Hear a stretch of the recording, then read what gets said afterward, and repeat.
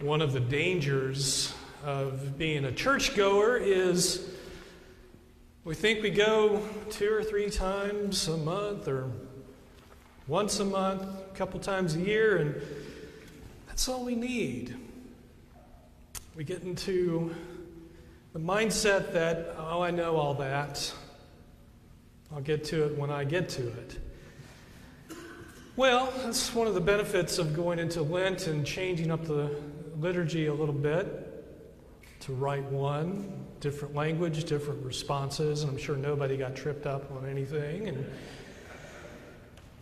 as we look at the Bible passages assigned for this morning, we see the story from Genesis, and we see the gospel lesson. We know that. We know the story.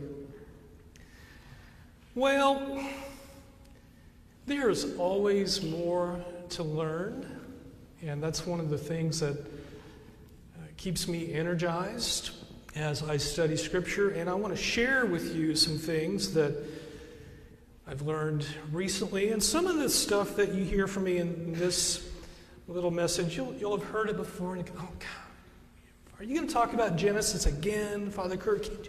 Can't you give up talking about Genesis for Lent?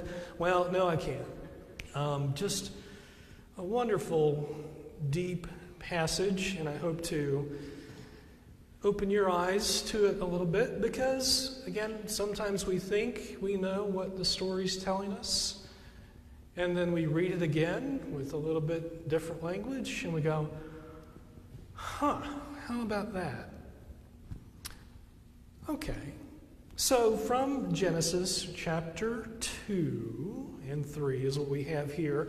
We're going to dig into even the parts that the lectionary decided they wanted to leave out. I don't know why, but they did. They're just trying to keep things short, I suppose. But verse 25 of chapter 2, if you want to look on page 2 or 3 of your pew Bibles, holding that up to verse 1 of chapter 3, the last verse of the chapter says this: "The man and his wife were both naked and were not ashamed." And then the first verse of chapter 3 says, "Now the serpent was more crafty than any other wild animal that the Lord God had made." And this is where reading in the English puts us at a great disadvantage. No, Jesus did not speak English. He was not white. He was Jewish, brown-skinned. This was all in Hebrew originally. Still is, actually. And I like to read rabbis who study these things, and one of those rabbis I read is David Foreman, whose translation of this story has opened up a whole new world for me, because there is more than one way to translate the Hebrew word rendered crafty. The Hebrew word arum, transliterated A-R-U-M, well, it's in this passage more than once, but it's not translated into English as crafty.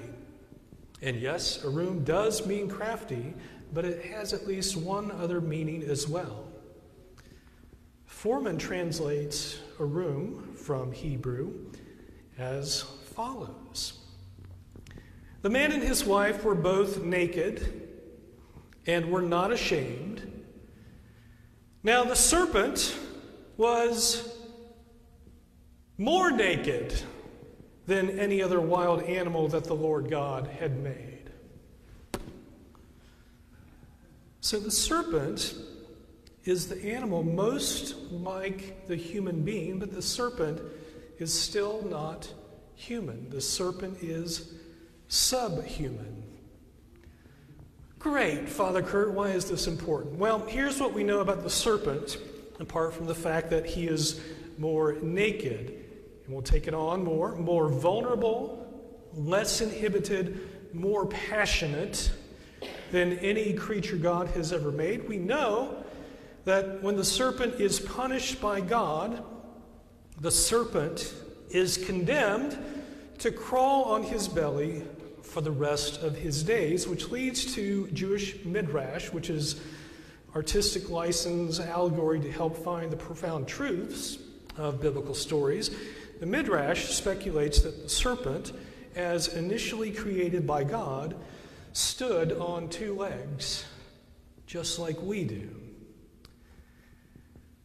The priest I worked for right out of seminary once chastised me for speculating that the serpent once stood on two legs. He accused me of making light of the Genesis story. He wanted me to be more serious.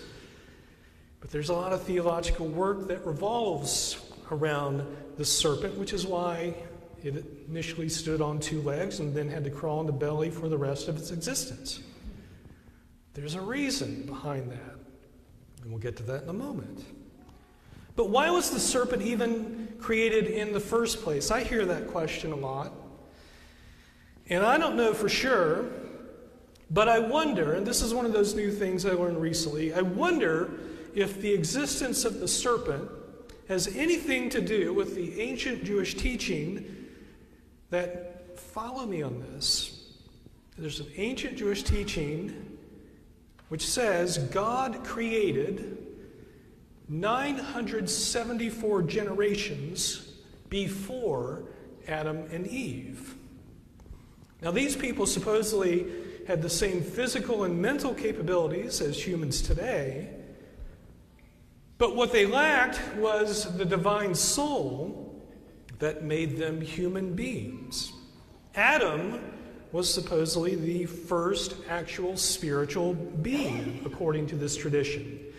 And so if you've ever wondered why so many people suddenly appear in the book of Genesis, well, that tradition may provide an answer. But back to why the serpent exists at all. God created all of the animals in an attempt to find a suitable helper for Adam. Remember, it was not good for the human to be alone.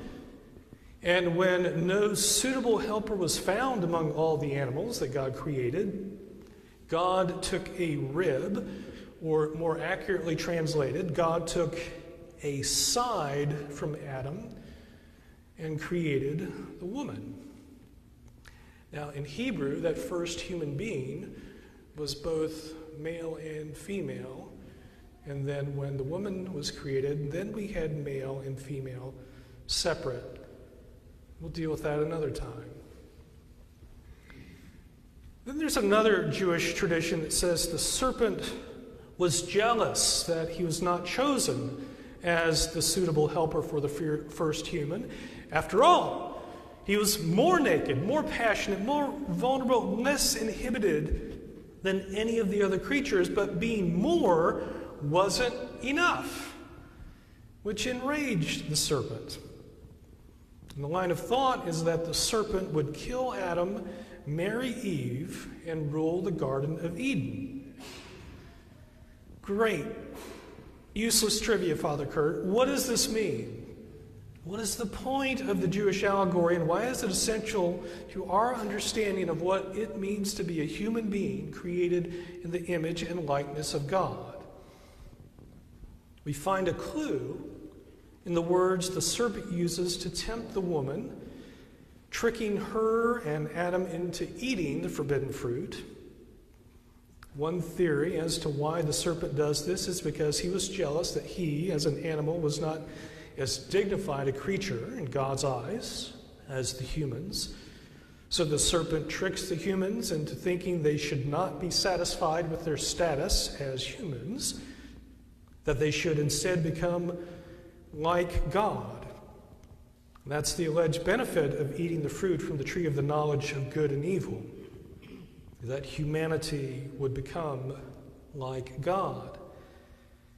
And there's more we could say about all this, and there's a lot more nuance to communicate than our time in this setting allows. But God tells Adam, who then apparently tells Eve, not to eat from the tree of the knowledge of good and evil, because that would bring separation and death into the world. And one key to understanding the story, according to Rabbi Foreman, is how the serpent begins his conversation with the woman. In our Bibles, it says, "Did God really say?" Foreman translates the phrase as, well, even if God said. And just another sidebar, here's something else lost in translation. In Hebrew, up to this point in the story, the Hebrew word used for God conveys the understanding that God is loving. But the serpent uses a different word for God, which connotes not love, but only power. Anyhow, even if God said, because the serpent is more naked, more vulnerable, less inhibited than all the other animals, we understand that the serpent acts strictly on instinct and passion, and not on intellect, discernment, or rational thought. And that's why the serpent's first words to Eve essentially communicate it doesn't matter what God says. Go ahead and eat the forbidden fruit because it looks great. This is precisely why the serpent is not a suitable helper for Adam. The serpent is not created by God to listen to God's voice, to communicate with God through the intellect. The serpent couldn't care less about what God has to say. The serpent is a cold-blooded reptile who, when he sees something, views that object either as food to be consumed, a threat to be destroyed, or both. Yeah, that's what serpents are like. So we must ask, what is the difference between being a serpent and a human being? Now, if we look closely, we'll notice that nowhere in this Genesis passage is the serpent referred to as the devil or Satan. But the theology is clear. As we heard in this morning's gospel passage where Jesus is tempted by the devil in the wilderness after being baptized, the fundamental temptation of the devil is for humans to engage in subhuman behavior, to live our lives not consistent with the dignity which God has bestowed on us. The temptation is, in effect, to be less than human, to be serpent-like. As we reflect on politics, the business world, the institutional church, and other areas of our lives, when we watch the news, we ask the question, what is the difference between a serpent and a human being? Who is acting more like a serpent than a human being? Like the serpent, the first humans were naked before God. They were vulnerable. They were uninhibited. They were passionate. And that's a good thing. There's nothing wrong with that in and of itself.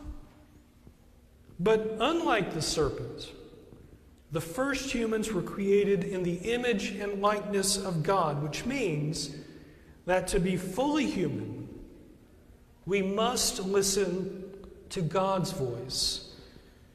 We need to use the intelligence God has given us to properly guide our passions, to use our creative energies not for serpent-like subhuman selfish goals, but to welcome into our midst the kind of world that God desires, and not let our natural appetites devolve into commodifying God's good creation simply to satisfy ourselves through instant gratification. In the name of God, Father, Son, and Holy Spirit.